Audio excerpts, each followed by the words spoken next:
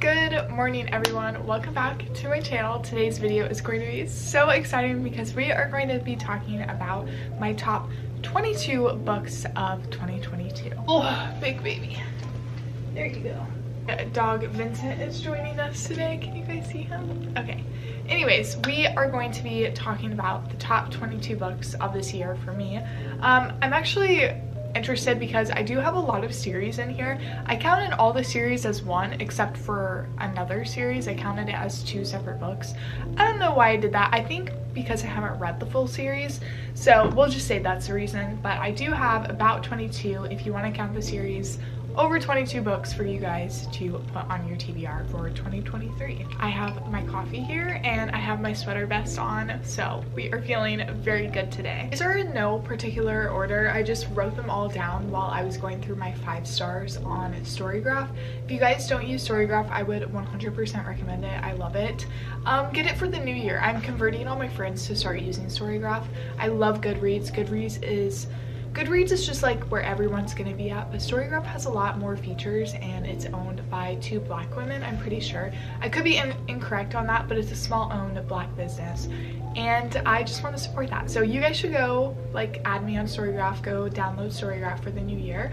But yeah, I just went on their feature where you can sort through your 5-star books, and these are the 22 books that I picked from that. So this is in no particular order. We're just gonna grab and go, and then I'll look at my phone for the ones that I don't physically own at the end. The first 2 I have are actually the 2 that are a part of a series but I counted separate, and that is the Bromance Book Club and then A Very Merry Romance. So this is the first book and this is the 5th book. I have not read 2, 3, or 4 in this series yet, which is kind of perfect because I can tell you guys you don't have to read them in order.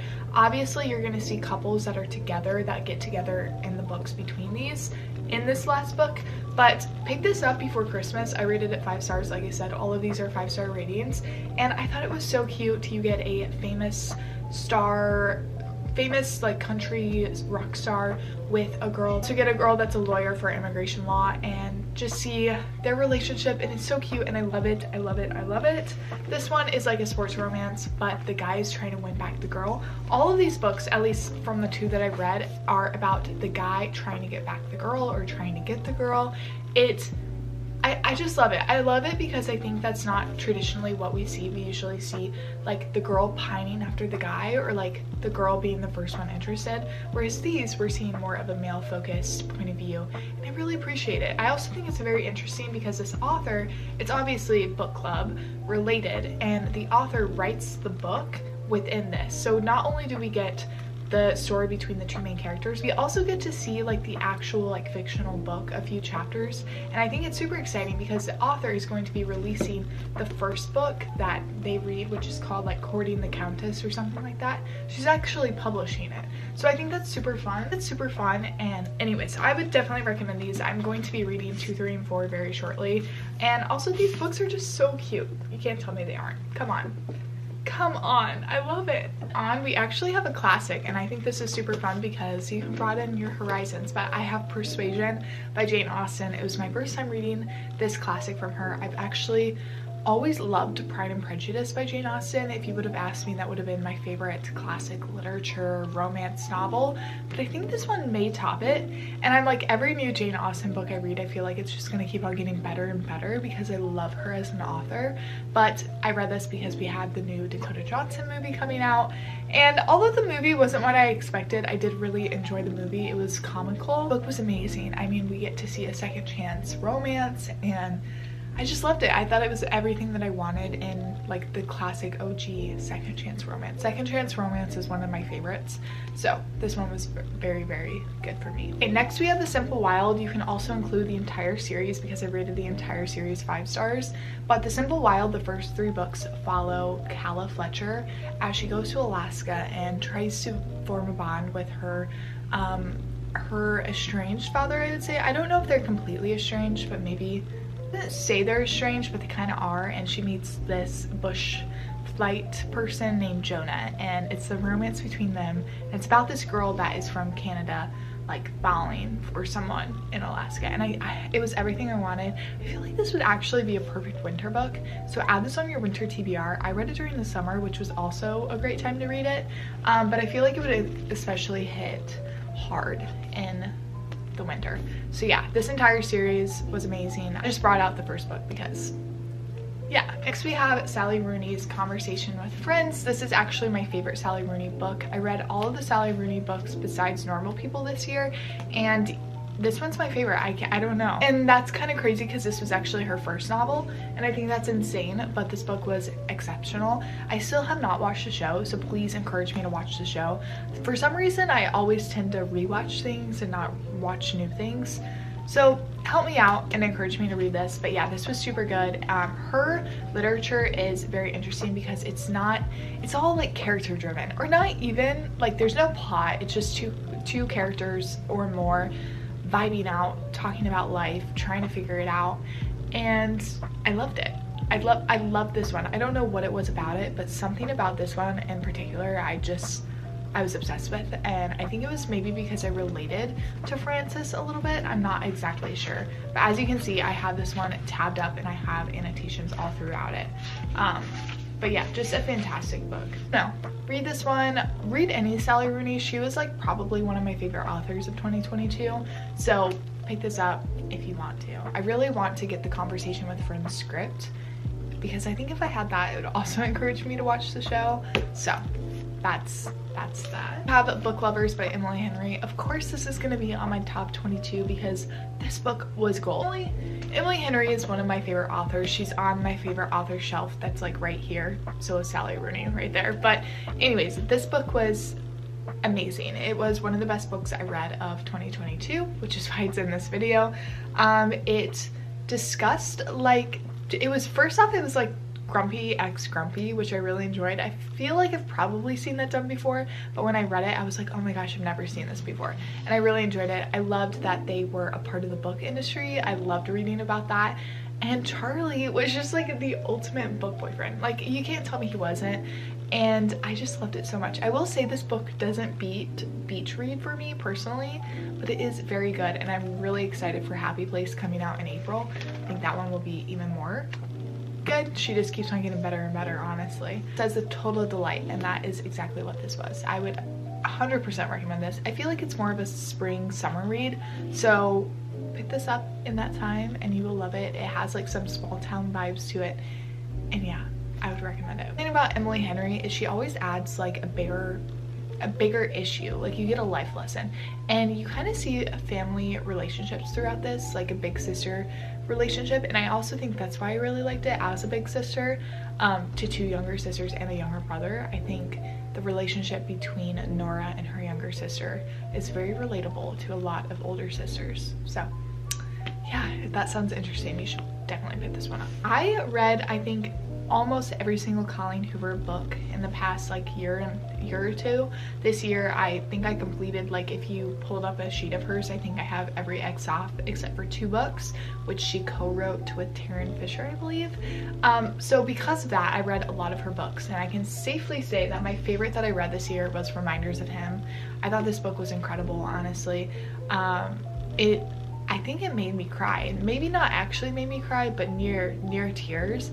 And I think this is genuinely one of Colleen Hoover's best pieces of work. I would 100% recommend it. I think everyone should read it, give her a chance, and start with this one because I think it deals with some really good, just, I don't know, it talks about loss and parental relationship with their daughter. I don't know, I thought it was amazing. And like, there's a quote that's like, I know there was a before you and a during you. I never thought there would be an after you. And I'm just like, oh my gosh. I loved Kenna. I did not like the daughter's name. If you know, you know. If you were to read any Colleen Hoover book, I would probably recommend this one, even over It Ends With Us, I think.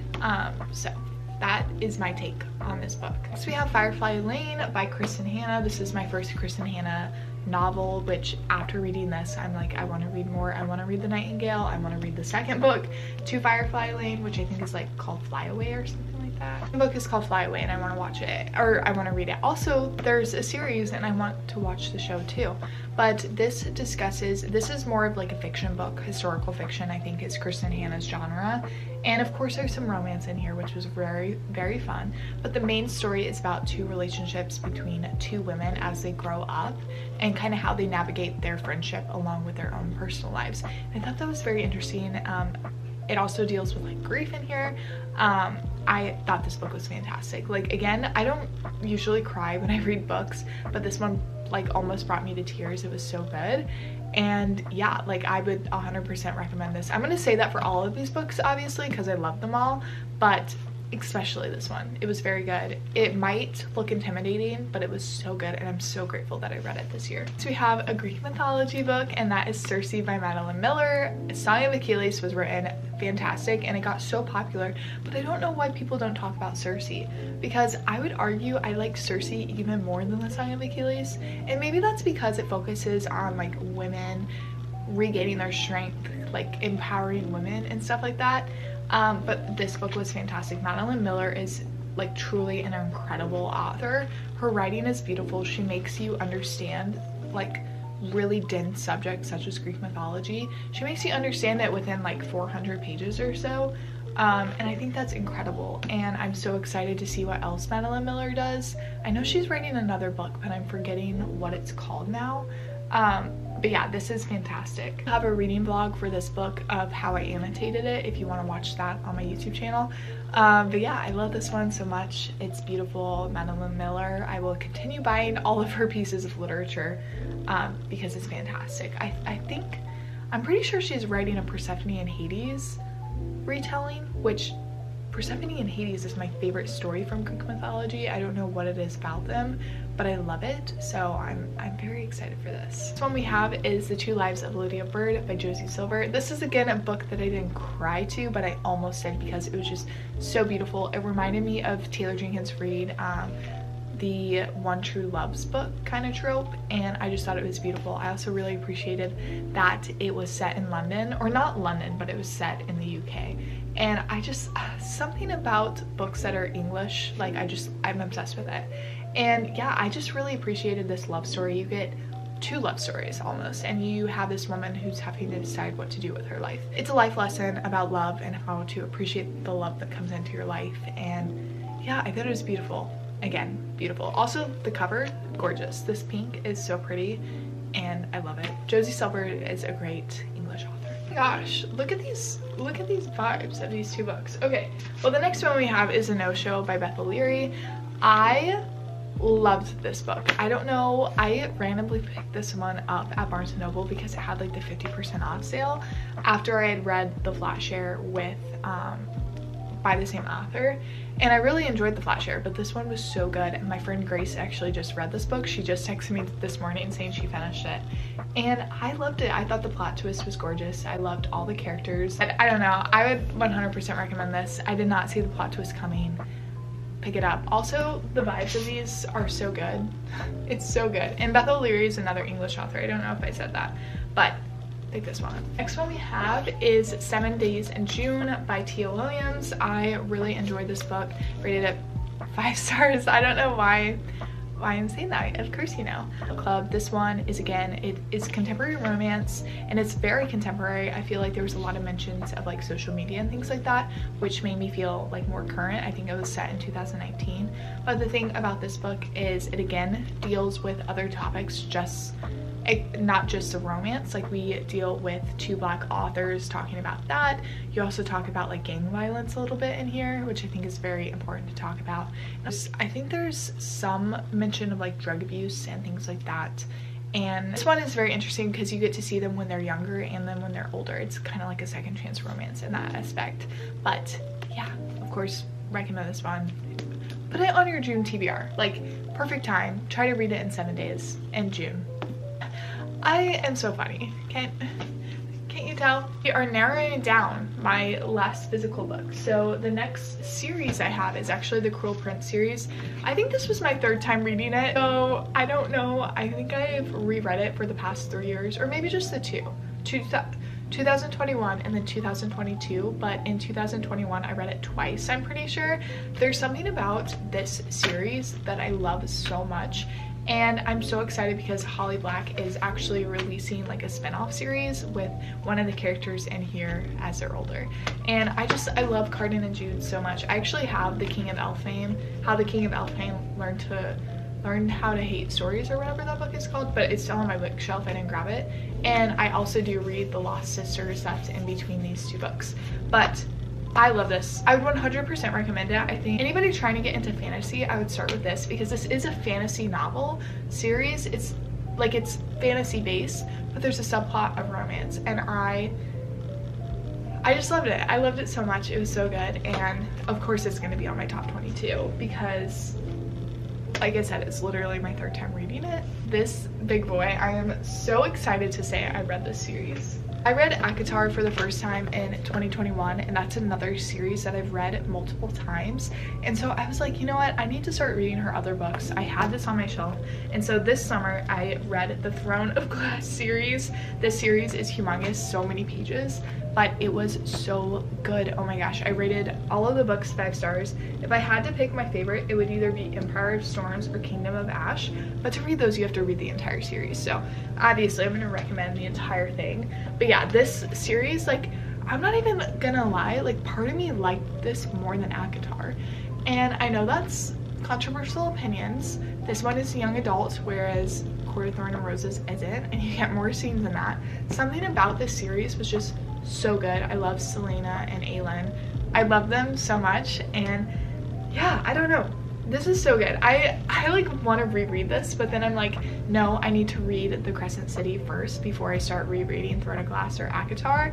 So yeah, if you're wanting to get into fantasy, this is again another great start. Okay, now we can talk about the books that I don't physically own. I either read on Libby or I borrowed them, and so I do have a few. And the first one I have is I'm Glad My Mom Died. This is a memoir, obviously. It is written by Jeanette McCurdy. This has taken the world by storm. I'm pretty sure it won Goodreads Best Memoir Nonfiction section. But I actually listened to this on audiobook using Libby, which that's another app that you guys should download. It is a great resource if you have a library card to get free books. But anyways, I'm Glad My Mom Died was just fantastic. I will say lots of trigger warnings towards like eating disorders and of course parental abuse and things like that. It's a book that I'm so glad I read and will probably continue reading in the future. I would really like to own a physical copy because that's a book that I want to like lend out to people because it was fantastic. The next one I have is Archer's Voice, and oh my gosh, this book was amazing. I don't want to pick my favorite fiction book, but I think if I had to, this one would be like a contender because Archer's Voice is so good. I actually reread it this past fall, or I didn't finish it, but I would reread every once in a while. There's something about Archer Hale that I'm just obsessed with. Like, if I had a book boyfriend, I think Archer Hale would be the one that I would want. Like, actually, I'm serious, guys. Read Archer's Voice, read it. I want to read Travis, which is it's like a companion novel. I really should read that, but yeah, oh my gosh, I can't even explain how much I love Archer's Voice. A lot of booktubers love it, so if you don't want to listen to me, listen to them and read it. Okay, the next one we have is Redeeming Love. This book is a romance. It's actually a retelling of the book of Hosea in the Bible, and even if you're not a Christian, I would 100% recommend it because it just shows you like redemption, and I mean it's literally in the name, Redeeming Love. And yeah, I think even if you're not a Christian, it's a good read, good romance of like true love, and it's fantastic. And as a Christian, it shows just how like willing Christ is to forgive you and redeem you no matter where you come from or who you're with or how you've been growing up. As long as you're willing to change and accept Christ, like he'll be there. And I think that's so encouraging, and I think it's one of my favorite like religious type of books. And the movie, again, I love that movie. I think like a whole bunch of people watch it. I think I've watched it probably 7 or 6 times, something like that, crazy. But super good. I think the last few books is actually the Addicted to You series. I did this one separately because I've only read Addicted to You, Ricochet, Addicted for Now, Kiss the Sky, and then Hot House Flowers. So I've only read the first 5. I'm pretty sure there's 5 other ones, so I still need to read those, so please encourage me to finish that series. I don't know what it was, just something stopped me from reading it, not sure what, because that series That series is so good. I'm a Lilo fan so hard. Also, Rose and Connor, I don't know what their name is. Ronner? Is it Ronner? I don't know. They're cute. I feel like I really associate with Rose, like, a lot. If you can't tell, I'm currently working from home. But anyways, yeah, Addicted, the first 5 books were so good. I really love Connor and Rose. I love Daisy and Reich. I love all of them. The core 6 is so good, and I really want to finish the series in 2023 because then I want to start reading this spin-off series. I don't actually know what it's called, but I know it's about their children, and I'm just like, I want to read all that. I want to read it so bad. But anyways, that is like all of the books. I know that's over 22 books because of the series and things like that, but those are all books I would 100% recommend you guys read in 2023, or you could try to crank out in the last like week of the year if you wanted to. That is intense though. But anyways, that is going to be the end of the video, and yeah, I will talk to you guys very soon. Thank you guys so much for watching. Let me know what your favorite book of 2022 was, and I will talk to you very soon. Peace and love. Bye guys.